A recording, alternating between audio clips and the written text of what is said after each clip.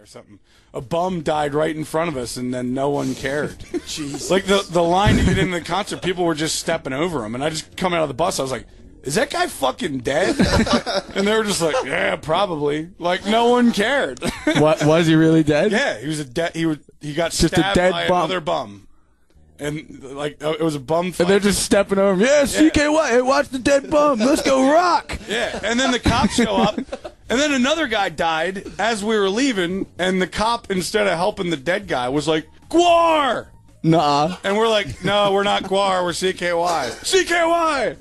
And I'm like, dude, there's a dead guy over there. You might want to take care of that. And he was like, oh, all right. You guys pull up, and then I hear this one, like, black dude come up. Oh, Sniz, who's in that bus? 3 Dog Night? Yeah, 3 Dog Night's in there. 3 Dog Night. Oh, Sniz, who's in that bus? 3 Dog Night? Look at that big bus.